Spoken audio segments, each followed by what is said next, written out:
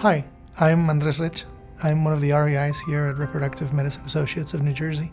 I'm originally from Valencia, Spain. I went to medical school in Poland, and then after that I came to the United States. I did some research here in reproductive medicine at Yale University.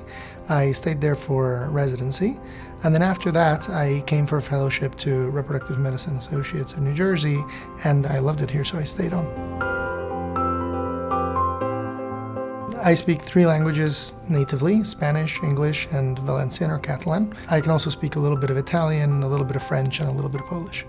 What led me to specialize in reproductive medicine? In my case, it was really a family trade. My mom is a reproductive medicine specialist, so is most of the rest of my family. So for me, it was very common kind of at the dinner table when I was a kid to just learn a lot. Then I had my own children. And then it really drove it home to me how important this dream was for patients. I think the untold story of infertility is how much it has changed.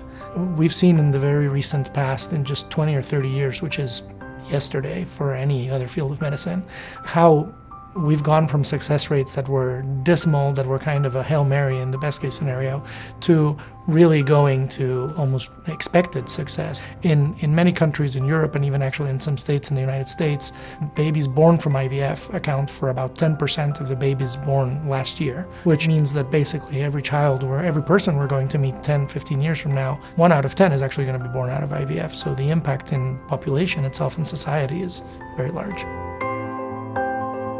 In many fields in medicine, discovery takes a long, long time, and in reproductive medicine, it's advanced so quickly that we've become very used to implementing new things very quickly, changing the way we think all the time. And personally, as somebody who's very involved in research and in science and is very curious about the biologic mechanisms and the whys of what we do, knowing that we can actually have an impact on so many patients by working on research and on science and discovery, to me, that's the most inspiring part of our field.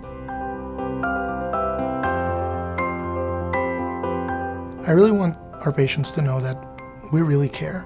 I know it comes as a kind of a cliche that we offer compassionate care. Everybody says that. In reality, we really do. We really work very, very hard in every single little tiny detail. We put countless hours, both at work and at home actually, to stay abreast of the latest information, to develop some of the latest information through our own research. We really, really put every single ounce of effort that we can to really make sure that they get where they need to be.